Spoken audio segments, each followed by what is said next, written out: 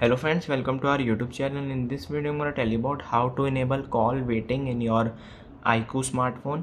Before watching this video, if you have not subscribed to our YouTube channel, then subscribe to it and like our video. So let's start friends. First you have to open your phone call app, click on three dots, click on call settings. Here it is call waiting. You have to enable it. From there you can see it is reading the settings.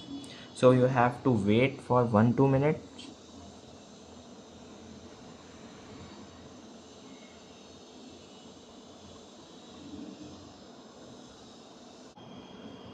Friends, you can see you have to enable this call waiting like this.